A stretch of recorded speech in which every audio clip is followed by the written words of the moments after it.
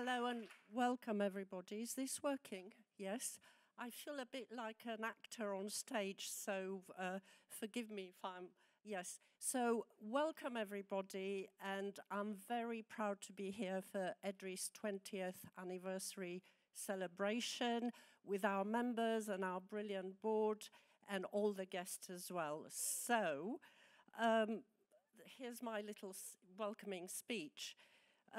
There are stages of life for any organization, and particularly NGOs, that are founded on a vision and a will to change the world, but with a song and a prayer for everything else, except the muscle of many people willing to join in and help.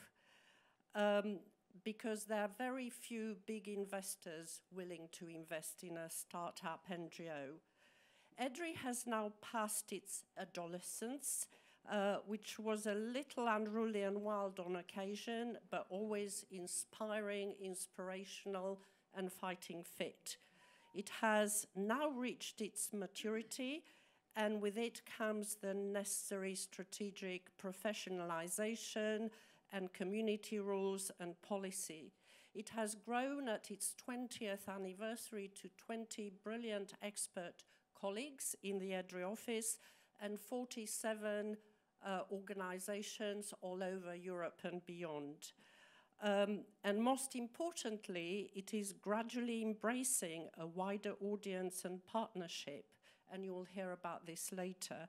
This is important because the so-called digital now is an essential universal service like energy or like water, and it's a crucial lifeblood for all people, including the disadvantaged and the marginalized and people in war zones. And it's also influenced by powerful political interest and by powerful commercial interest.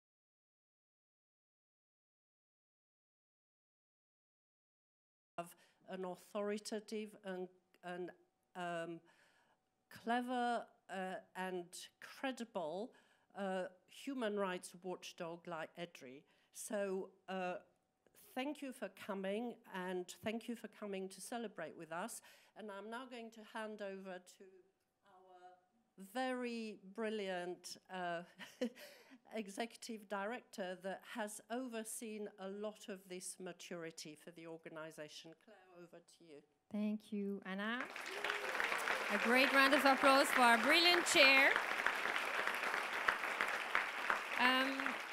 So I'll be brief, but the foregoing program is really a reflection of this journey. We are extremely grateful to welcome the Executive Vice President of the European Commission, Margrethe Vestager, who will start us off talking about the present and future of European tech policy.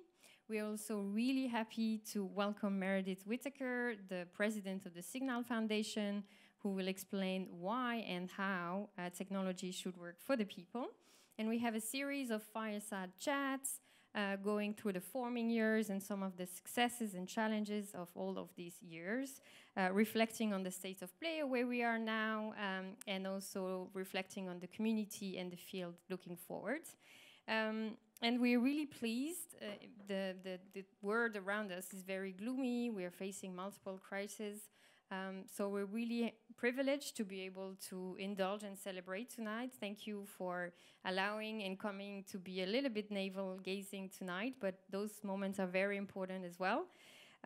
We're really grateful for your interest and your support, and really tonight is about recognizing and honoring the people who've made EDRi all of these years. It's really about the collective work. So thank you to all of you who've been part of EDRi history and present, to all of the members, to all of the past and present board members. I don't know if some of you are in the front rows to be identified, including the latecomers.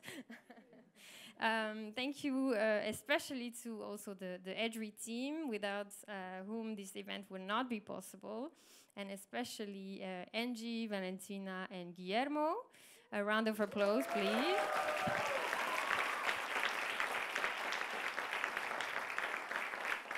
Guillermo is now organized his second EDRi anniversary, I think, so...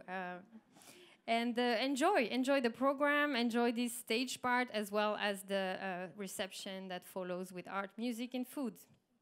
And one little final word from me. Around the venue, when you go to the party, you'll see lots of posters